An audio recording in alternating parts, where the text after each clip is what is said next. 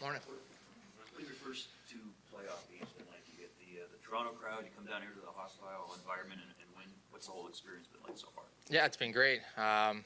Anytime you're in the playoffs for any league, when I was in the American League or even here, it's just obviously an upper scale, but it's a lot of fun. It's intense. It's fast hockey and it's rough, and it's kind of right up my alley. So I've been enjoying it. What's it been like coming back, getting thrown into the fire after a bit of a layoff, obviously?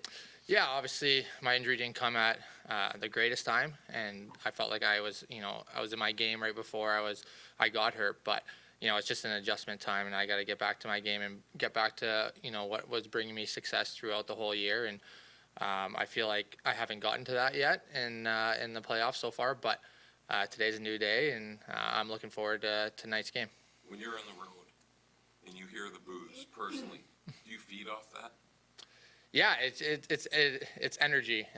It's fun to it's fun playing at home, and it's also fun playing on the road. To be the bad guy in the rink and stuff like that. So, you just gotta find energy anywhere you can in the playoffs and build off that. So it's pretty fun. Alex Kerfoot's sort of a Swiss Army knife for this team. What do you appreciate about his game since you've gotten to play with him? I'm not sure how much you knew about him before.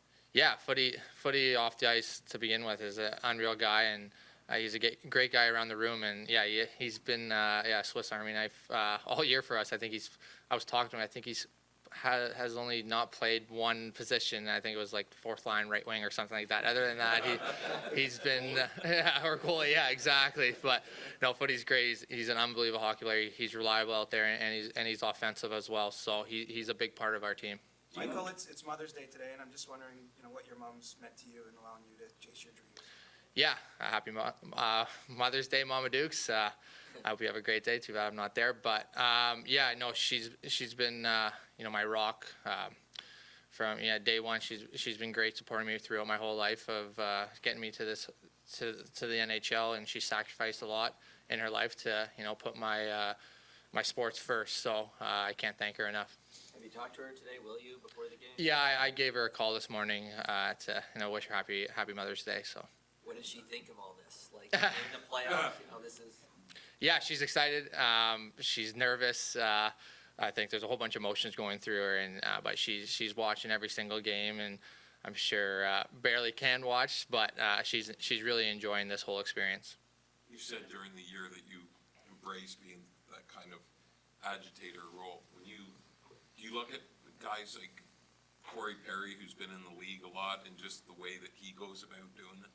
I don't really watch other people doing it, but obviously Perry has been doing it for a very long time in this league. He's won a cup. He's done pretty much everything you can do in this league. So, I kind of stick to my own game and kind of play my own role and do the things that find me success as well. So, There's a lot of creativity on this team. No matter what line you play on, is it you adapting kind of head on a swivel sort of thing? Because sometimes with Mitch or whatever, you don't know. He makes something out of nothing, or there's plays all over the place. You got to be alert, I guess. Absolutely. I'm playing with Blackie and Spets tonight, and they're both really good players. Blackie buzzes all around the place and forechecks and retrieves pucks, and Spets has been an exceptional player in this league for a very long time. So I'm excited to play with them tonight, and I think we just got to win every single shift and bring it. So I think it's going to be good. There's that emphasis of playing within the whistles, but how do you ride the line of playing your game, the physical element afterwards, and what might get called, what might not get called? Yeah, you got to be smart. Obviously, play as hard as you can during the whistle, and play physical and stuff like that. But there's definitely a line after the whistle, because you don't want to be getting a penalty after the whistle or something like that and putting them on the power play, because power plays are huge in the playoffs, and so you definitely have to ride that line of not going over and not letting your emotions get the best of you, and I feel like we've done a pretty good job of that.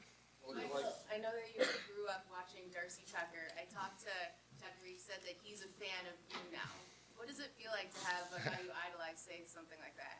Yeah, it's pretty cool. I grew up in that era of watching Tucker, Domi, Sundin, and they were all my favorite players. I love watching the Leafs growing up. So for Tucker to say that, I was a fan of his growing up all the way, and for him to be a fan of me is pretty cool. So obviously I'm doing something right. So hopefully I can keep that going. You're your first through the 3 postseason games. What have you learned about playoff hockey? It's fast. It's intense.